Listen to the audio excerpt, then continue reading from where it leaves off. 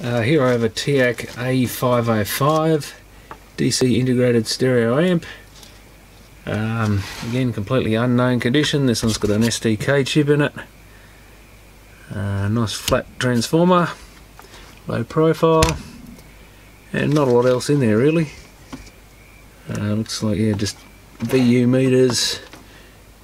Looks like we've got our tone controls down there. Fairly small filter capacitors. So I'll start by checking the fuses in this one, and we'll go from there.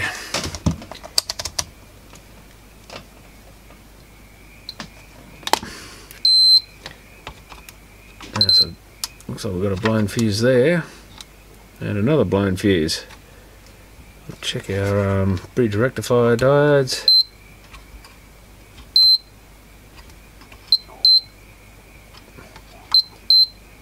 They all seem to measure okay. Now, finding the next thing to check would be across these filter capacitors, or the B plus of this chip, but unfortunately that's not so easy, though. It looks like this does have a removable bottom cover. So, check that. Take that off and see if we can get across the main rails.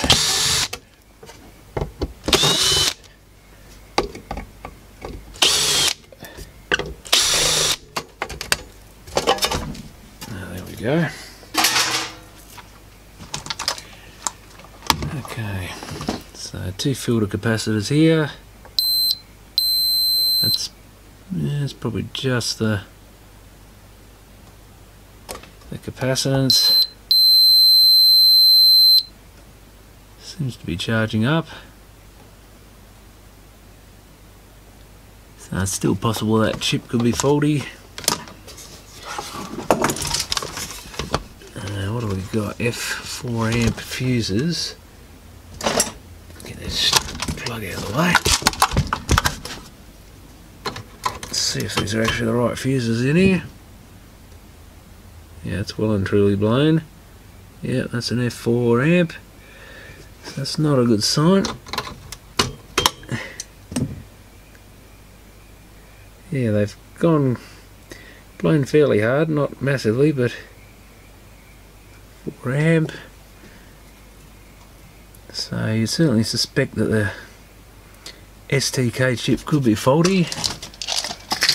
Let's see if I can find a couple of similar rating on these slow blows.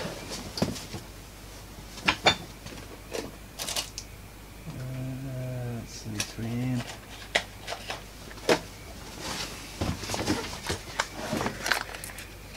Yeah, those are small ones.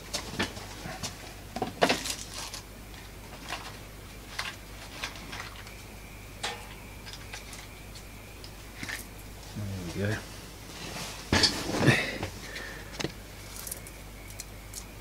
I'll put a couple of 3 amps in there. It'll probably blow them again, but there is a bit of brownish glue around one of these caps, which some of this old electronics had glue that went conductive. It had absorbed moisture, but I don't think that is the same stuff. But anyway, we'll plug that in. I reckon that's going to pop the fuses. But there's only one way to find out, really. Stupid rubber band. Okay.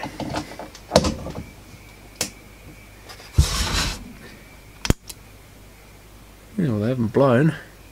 We've got a phono light on the front. Speaker A.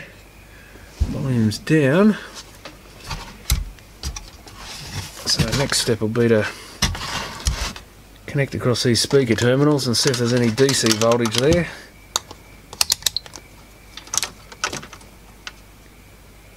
Usually the chassis should be earth. So I might just check all these pins. That looks like there's speaker earth. Yeah, all seems to be good. Might just put the multimeter probes in the sockets just to be sure. 0.8 volts, which is fine.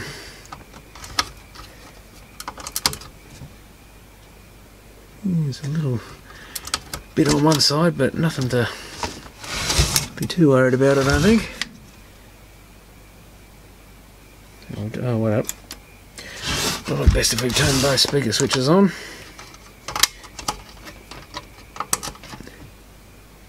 Yeah, 0 volts there. Close enough to 0 there. Guess I could check the others, but if it's one's good, they should both be good. Okay, well, that's interesting. Just check there's no obvious dry joints on this chip or anything. Oh, looks half decent. A few could do with resoldering maybe, but yeah, no, that seems to actually probably be safe to hook up to a set of speakers. I've got some audio running here.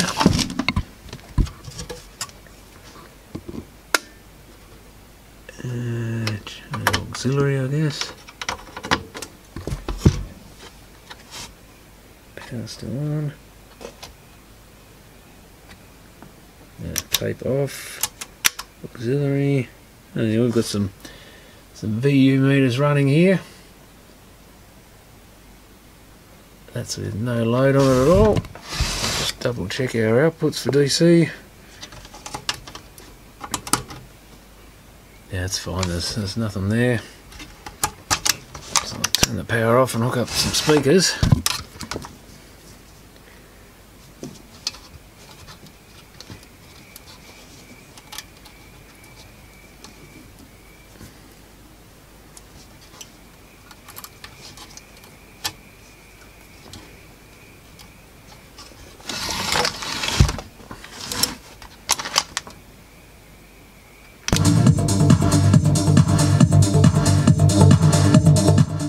Well, that seems to work alright.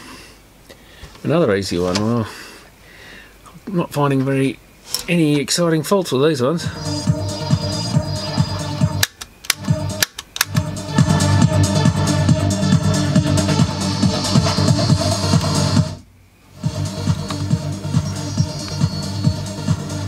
Not even so much as a scratchy pot on this one.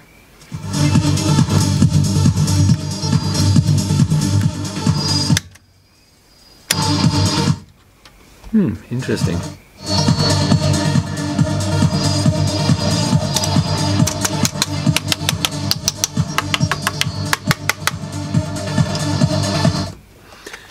No, it seems to work fine. Try the other inputs. Phono, which I'm just putting a CD in, so that'll be distorted. Very much so. But it's got audio there, so that should be working. Tuner.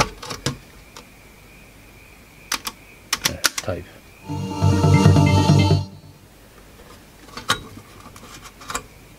And tape play. It's a little scratchy there now.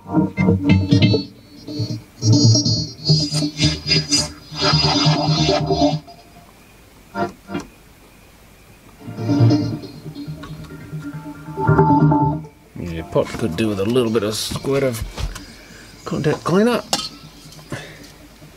Not surprising given the age.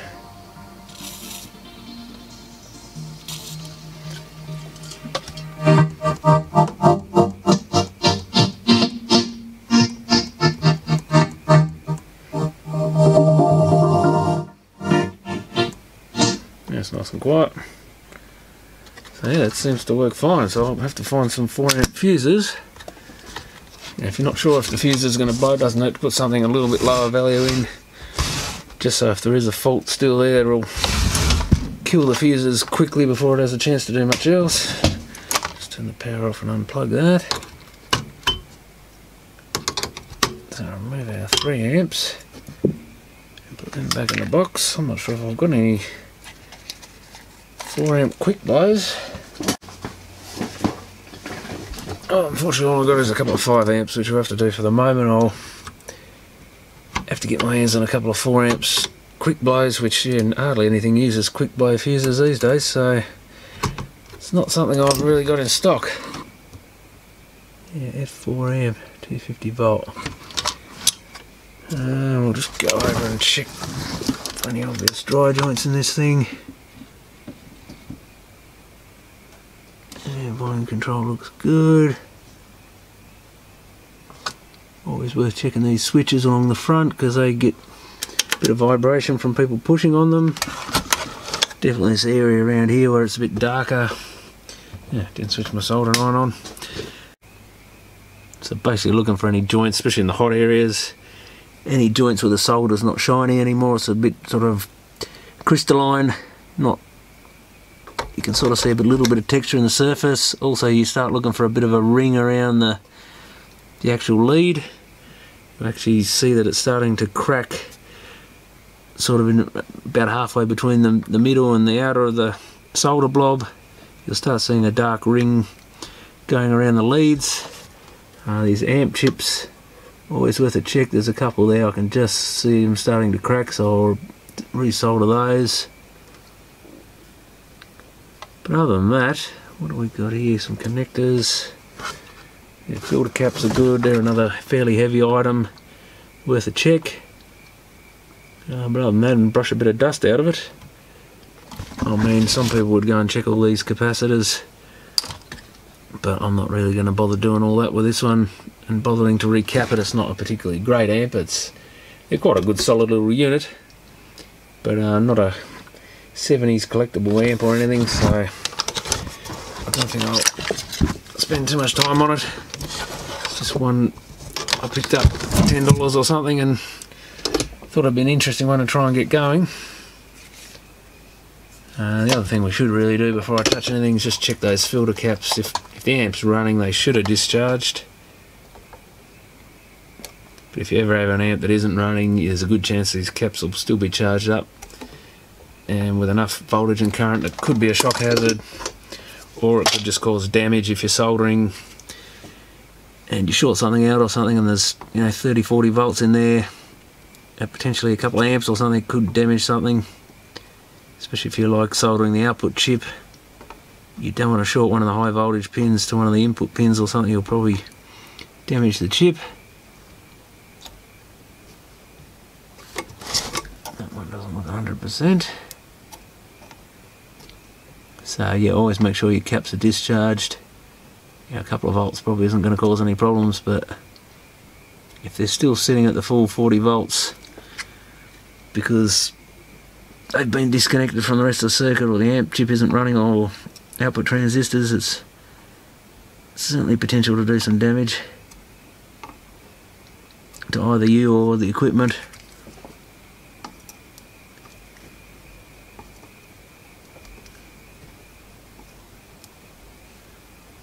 I think that's the main solder joints that weren't 100%.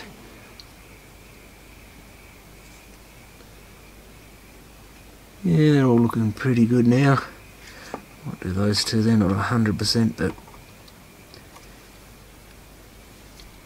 but not bad either. If you're going to give an amp a full sort of rebuild or service, you'd probably just about solder everything in the output stage here, but this one I'll just go over anything that's not 100%. That doesn't look the greatest from the factory, but I don't think it was a problem.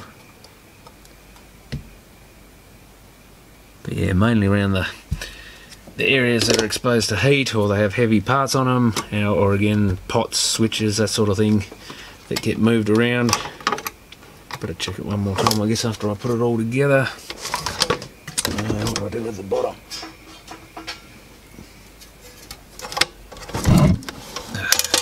Getting caught up here.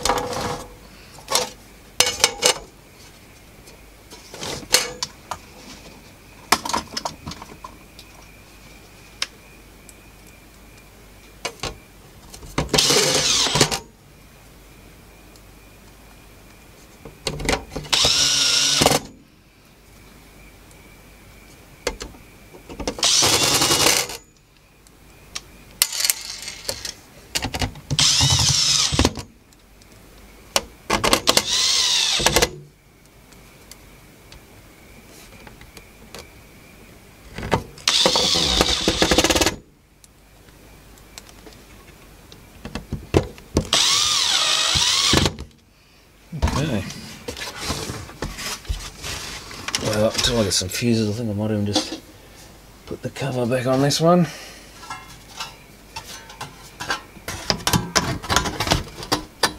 Cover's not in the best condition.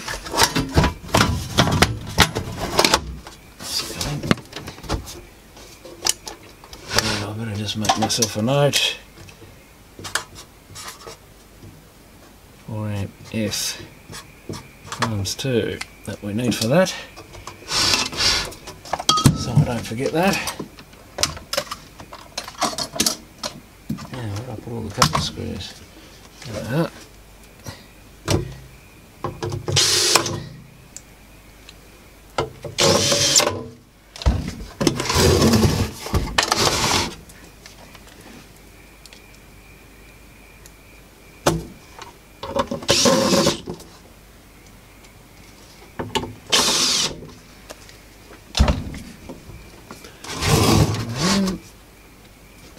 Someone's changed this plug.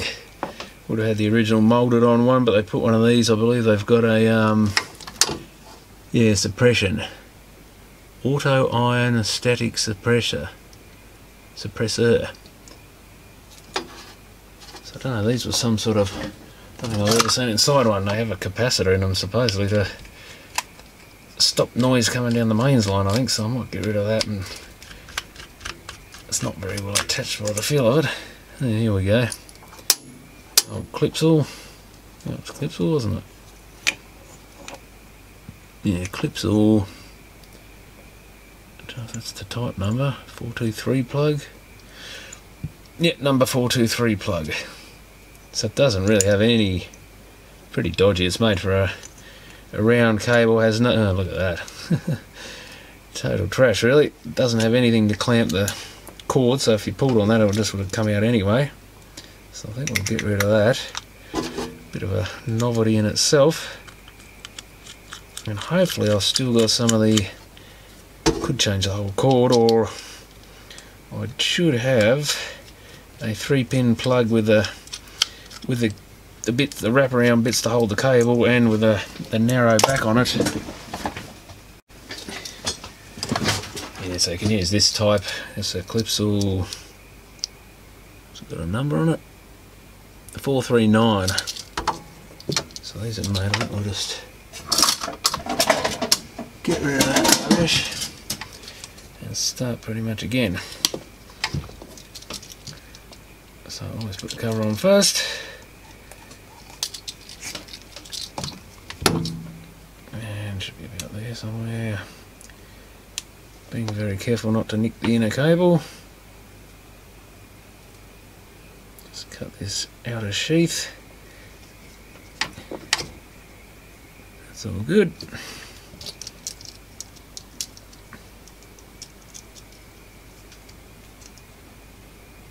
Maybe a tad short actually. That should be right. I've got it just right.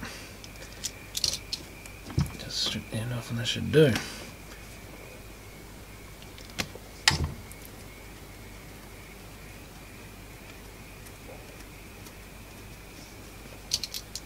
In Australia, the left one here is, well, the left top one is the active, which is the brown wire.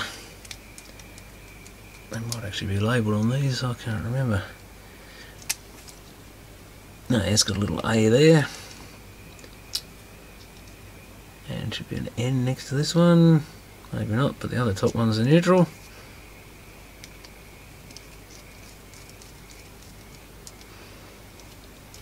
Make sure you do them up nice and tight. Loop around the strain thing there. That should come about to there.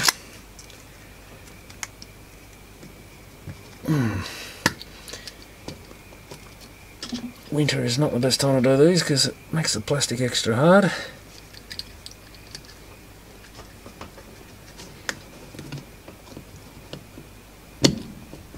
And it's just a matter of getting this little sheath over. God, it is stiff, this one.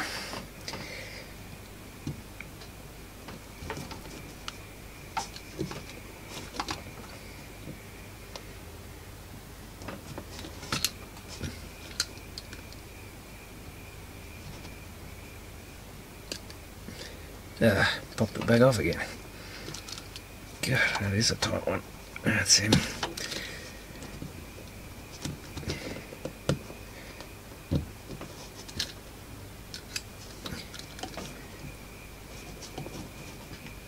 Oh, I should really warm this in front of the heater probably, but anyway. I'll just get on with a screwdriver.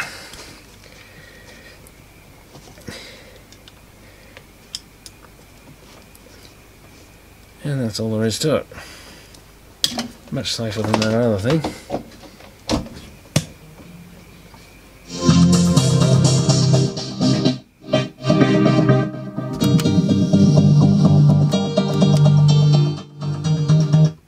Yeah, it seems to be going well.